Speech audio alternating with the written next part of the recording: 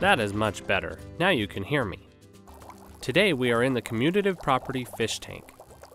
This means we're going to learn about the commutative property. I have some story problems I need your help answering. Will you help me? Awesome, let's dive in and take a look. Here is a word problem that we need to figure out. Let me read the problem. I have 3 red fish, 2 yellow fish, and 7 orange fish. How many fish do I have in all? Let's read that one more time. I have 3 red fish, 2 yellow fish, and 7 orange fish. How many fish do I have in all? In this problem, we don't have just 2 numbers to deal with. We have 3 numbers. This might seem difficult, but I know we can do it. We will need to add 3 different addends or numbers together. To start, I will write an equation to see the problem better.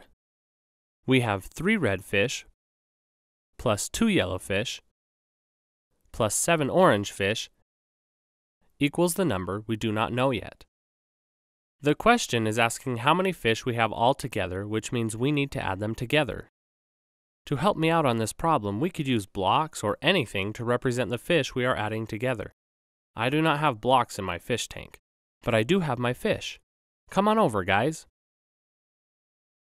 Wow, this looks just like our equation. We have 3 red fish plus 2 yellow fish plus 7 orange fish. Awesome. We need to add them together. We have 1, 2, 3, 4, 5, 6, 7, 8, 9, 10, 11, 12. I have 12 fish all together. This tells me that 3 plus 2 plus 7 equals 12. Great job! This is way cool stuff. Wait, what are the fish doing? Oh no, the fish have moved positions. Do you think that changed what the answer will be? We can find out by counting them again. Count the fish again and tell me if it still equals 12.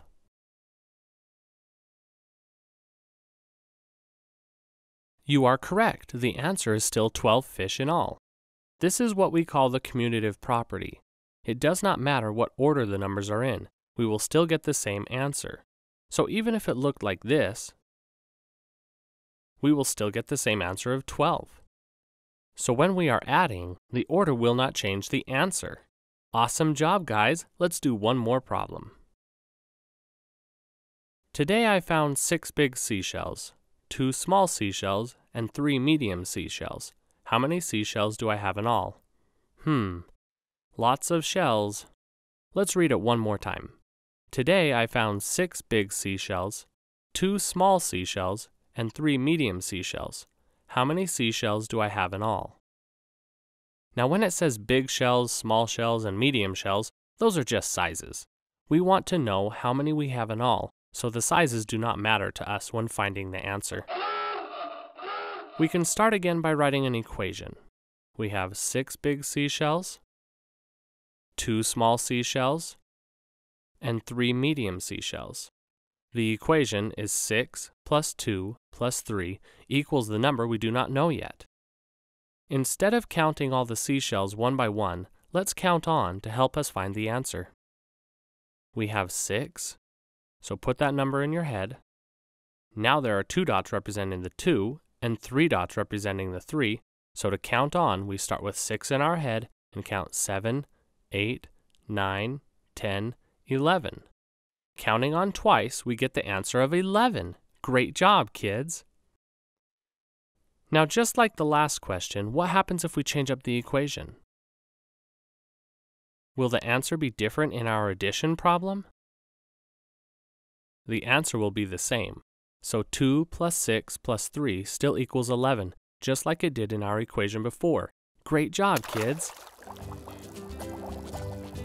We learned some amazing stuff today. Keep on learning and we will see you next time. Goodbye! Thank you for watching. Please share the video and subscribe.